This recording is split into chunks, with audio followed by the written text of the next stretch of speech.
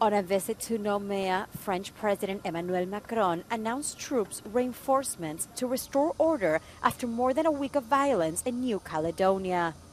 Paris has deployed around 3,000 gendarmes, police and other security forces to the archipelago since the violence began on May 13. Ces forces resteront aussi longtemps que nécessaire, même durant les Jeux olympiques et paralympiques. The visit began with a minute of silence in memory of the 6 victims who died during the riots, including 2 gendarmes and 4 civilians.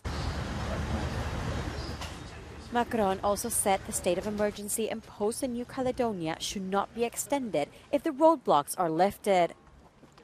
The riots were triggered by a bill to reform the electorate, which would give the right to vote to thousands of non-Aboriginal residents.